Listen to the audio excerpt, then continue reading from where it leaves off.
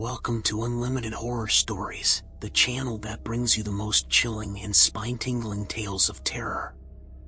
In this video, we bring you a truly unique story that will leave you on the edge of your seat. Rise of the Rabid, the Mercenary in the Machine Army is a post-apocalyptic horror story about a mercenary named John who uses an army of robots to rescue a girl trapped in a quarantine zone with rabid humans. This story is filled with action, suspense, and a sense of looming dread that will keep you hooked until the very end. We invite you to support our channel and help us continue to bring you more amazing horror stories like this one. Be sure to hit that subscribe button and ring the notification bell to stay up to date on all of our latest uploads. Thank you for watching, and we hope you enjoy Rise of the Rabid, the Mercenary in the Machine Army. The mercenary known as John was no stranger to dangerous missions, but this one felt different. He had been hired to rescue a young girl who was trapped in a quarantine zone with rabid humans. It was a suicide mission, but John was confident in his abilities and the army of robots he had brought with him.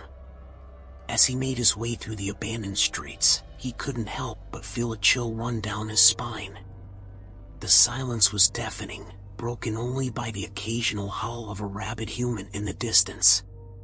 John had seen the effects of the virus before, and it was not something to be taken lightly. He had been given a map of the area, but the streets were all but unrecognizable, littered with debris and broken down vehicles. John knew he had to move quickly, but cautiously, as the slightest misstep could mean the end of his mission. His army of robots, all armed to the teeth, marched behind him in perfect formation, their metal bodies gleaming in the dim light. John had spent months developing and perfecting these machines, each one designed to take on the rabid humans with ease. As they made their way deeper into the quarantine zone, the smell of death and decay grew stronger. John tried to ignore it, focusing instead on the task at hand. The girl was out there somewhere, and he was the only one who could save her. Finally, they arrived at the building where the girl was supposed to be held captive. It was a rundown, dilapidated structure, barely standing after years of neglect. John knew the risks of entering such a place, but he had no choice. The robots took up position around the perimeter, scanning for any signs of danger. John approached the building cautiously, his senses on high alert. He kicked in the door and made his way inside, his gun drawn and ready for anything. What he found inside was even worse than he had imagined. The walls were covered in blood and filth, and the stench was overpowering. The girl was huddled in a corner, her eyes wide with fear. John approached her slowly, trying not to startle her. "It's okay," he said softly. "I'm here to rescue you." The girl didn't say anything, but her eyes told the story. She was terrified, and who could blame her? John knew he had to act fast before the infected humans found them. He scooped the girl up in his arms and made his way back to the robots waiting outside. They formed a protective circle around him as he led them back through the streets, the infected humans hot on their heels. John didn't know if they would make it out alive, but he was determined to try. As they made their way back to safety, he couldn't help but feel a sense of relief wash over him. The mission was a success, but at what cost? He knew the horrors of the quarantine zone would stay with him forever. As John and the girl made their way out of the quarantine zone, the infected humans chased them relentlessly. They were howling and screaming, their eyes wild with a feral hunger. John knew they had to keep moving, or they would be torn to shreds. The robots marched ahead, firing their weapons in all directions, trying to keep the infected humans at bay. John had never seen anything like it before. The humans were no longer human. They had been consumed by the virus, turning into mindless creatures with one goal: to feed. John had encountered the virus before, but never in such a concentrated form. He knew the dangers of being bitten or scratched. The virus would take hold within minutes, turning him into one of the Rabid horde. As they made their way through the abandoned streets, John tried to keep his emotions in check. He had to stay focused, or they would all die. He could feel the girl trembling in his arms, but he didn't dare stop to comfort her. There was no time for that. The infected humans were closing in, their howls getting louder with each passing moment. John knew they had to find a way out of the quarantine zone, or they would all be trapped there forever. As they turned a corner, John spotted a tall fence in the distance. It was their only chance. He signaled to the robots, and they made a beeline for the fence, firing their weapons as they went. The infected humans were right behind them, their claws and teeth gnashing at the air. John could feel their breath on his neck, and he knew he had to move faster. The robots began to climb the fence, their metal bodies glinting in the moonlight. John handed the girl off to one of the robots, knowing that she would be safer with them than with him. As he began to climb the fence himself, he could feel the infected humans closing in. He could see their twisted faces, their eyes filled with a bloodlust he had never seen before. Just as he reached the top of the fence, one of the infected humans grabbed hold of his leg. John could feel its teeth sinking into his flesh, and he knew he was done for. But then, something unexpected happened. The infected human suddenly recoiled, its body jerking and twitching. John looked down and saw that one of the robots had fired a tranquilizer dart into its neck. The infected human fell to the ground, its body going limp. John knew that the robots had saved his life. He pulled himself over the fence and collapsed on the other side, his leg throbbing with pain. The robots gathered around him, checking his wound and administering first aid. As he lay there, catching his breath, John knew that he had underestimated the power of the virus. He had thought he could handle anything, but the infected humans were a force to be reckoned with. He knew that he had to be more careful, or he would not survive the next encounter. As John lay recovering from his wound, the girl sat beside him, her eyes wide with fear. The robots stood guard, their weapons at the ready, as they waited for their leader to regain his strength. John knew they couldn't stay in one place for long. The infected humans would soon be on their trail again, and they needed to find a safe place to regroup. Just then, a figure appeared in the distance. It was a woman, dressed in tattered clothing and carrying a large backpack. She walked towards them confidently, despite the danger that lurked around every corner.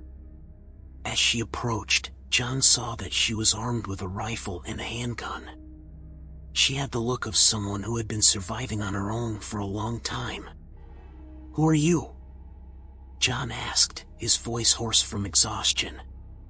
The woman hesitated for a moment, eyeing the robots warily. But then she spoke. "My name is Sarah. I've been watching you for a while now. You seem to know what you're doing." John nodded, still suspicious of the woman. He had learned long ago not to trust anyone in this new world. But something about her seemed different. "What do you want?" he asked. "I want to help you," Sarah replied. "I've been alone for too long. It's time to join forces." John considered this for a moment. He knew that having another ally would be useful, especially someone who knew the area and had survived for so long. But he couldn't take any chances. "Okay," he said finally. "But you have to prove yourself first." Sarah nodded, and together they set off through the abandoned streets. John noticed that she was a skilled fighter, moving quietly and confidently through the shadows. She seemed to know the layout of the area, leading them through back alleys and abandoned buildings. As they walked, Sarah told John her story. She had been a nurse before the virus hit, and had been working in the quarantine zone when it was overrun by the infected humans. She had managed to escape, but had been alone ever since. John could sense the pain in her voice as she spoke, and he knew that she was someone he could trust. They reached a small abandoned store, and Sarah led them inside. It was surprisingly well stocked, with canned food and medical supplies lining the shelves. John realized that Sarah had been surviving on her own for a long time, and had managed to scavenge what she needed to stay alive. As they sat around a small fire, eating canned food and resting, John realized that he had found a new ally in Sarah. She was smart, resourceful, and most importantly, she had survived in a world that was hostile and unforgiving. Together, they might have a chance of making it out of the quarantine zone alive. But even as they rested, John knew that the infected humans were still out there, waiting for their next opportunity to strike. They had to keep moving, or they would never make it out alive. John, the girl, and Sarah had been hiding out in the abandoned store for a few hours, gathering supplies and planning their next move. The infected humans had been silent, and John knew that they were biding their time, waiting for the perfect moment to attack. It was time to put their plan into action. The three of them would make their way to the quarantine zone, where the girl's family was being held captive. John's army of robots would provide cover, while Sarah and John would take care of any threats that arose. The journey to the quarantine zone was treacherous. The streets were littered with debris, and the buildings had been partially destroyed. The trio had to navigate carefully to avoid drawing attention to themselves. As they neared the quarantine zone, John saw that the infected humans had barricaded the area with piles of debris and barbed wire. It would be impossible to enter through the main entrance. They would have to find another way in. Sarah led them to a side alley that ran alongside the quarantine zone. There was a small hole in the fence, just big enough for them to squeeze through. John's robots would have to stay outside. Once they were inside, John saw the devastation that the infected humans had caused. The streets were empty, except for a few stray infected humans that roamed the area, their eyes filled with madness. John and Sarah moved quickly, keeping to the shadows and avoiding any infected humans that they encountered. The girl stayed close behind, her eyes wide with fear. They soon reached the building where the girl's family was being held. The entrance was guarded by a group of infected humans, armed with crude weapons like pipes and chains. John signaled for his robots to move forward, and they charged at the group of infected humans, firing their weapons. The infected humans were caught off guard, and they scattered in all directions. John and Sarah took advantage of the chaos and made their way into the building.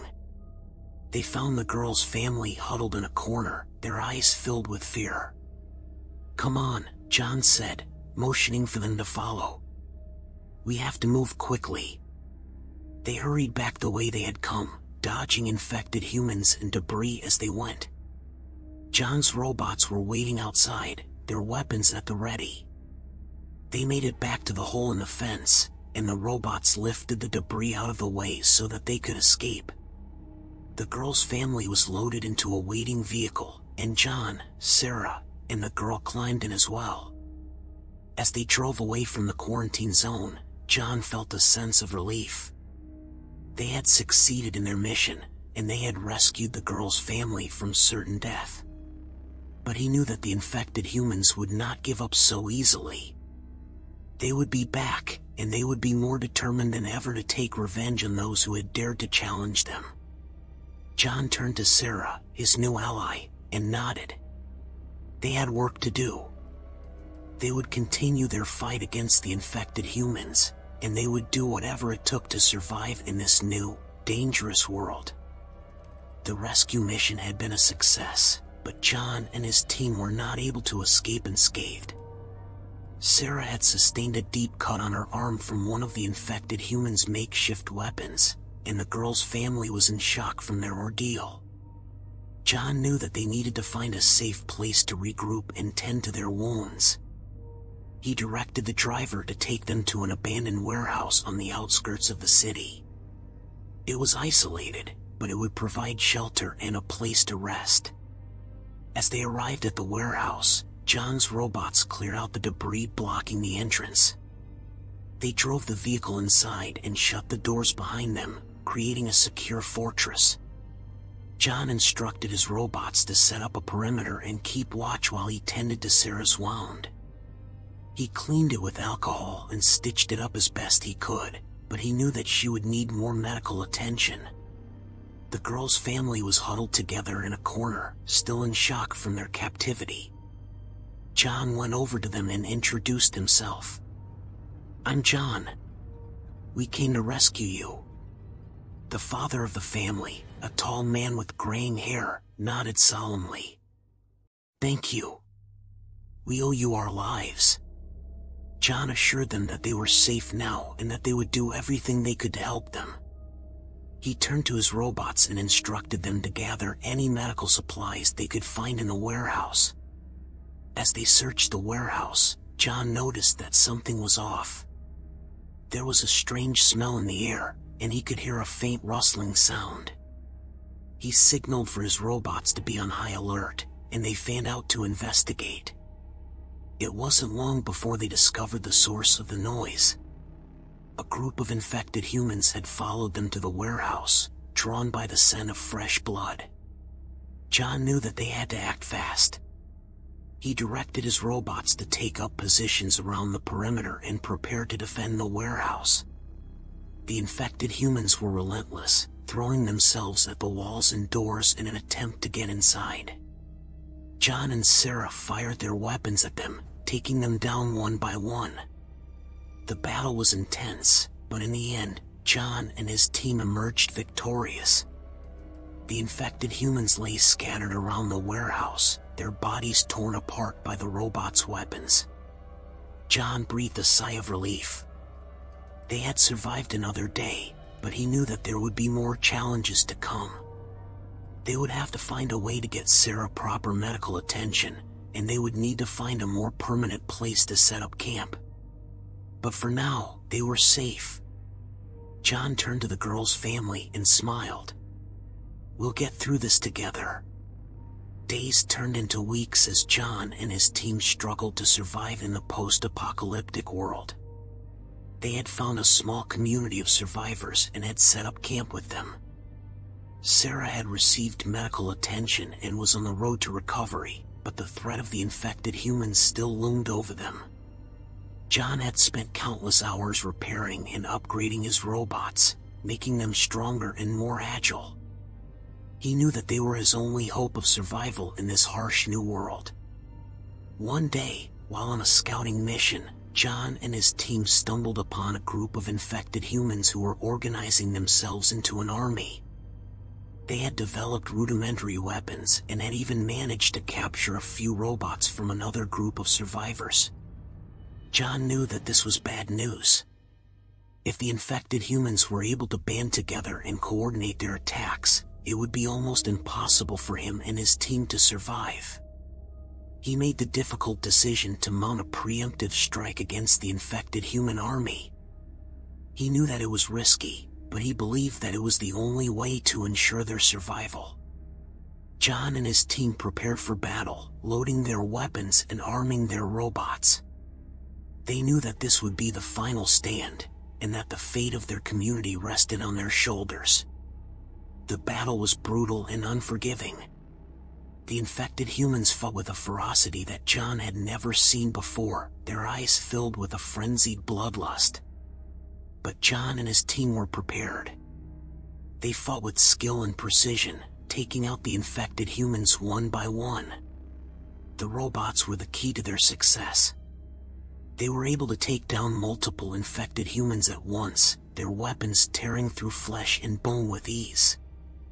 The battle raged on for what felt like an eternity, but in the end, John and his team emerged victorious. The infected human army lay in ruins, their bodies piled high on the ground. John was exhausted, both physically and emotionally. He had never wanted to be a hero, but he knew that he had to be. He had to protect the people he cared about, no matter the cost. As he surveyed the aftermath of the battle, John realized that this was their new reality. The world had changed, and they would have to change with it if they wanted to survive. He turned to his team and gave them a nod of acknowledgement. "We did it," he said. "We survived." And with that, John and his team began the arduous task of rebuilding their community, knowing that the threat of the infected humans was still out there, waiting for their next move. But they were ready. They had their robots, and they had each other. And that was all they needed to face whatever the future held.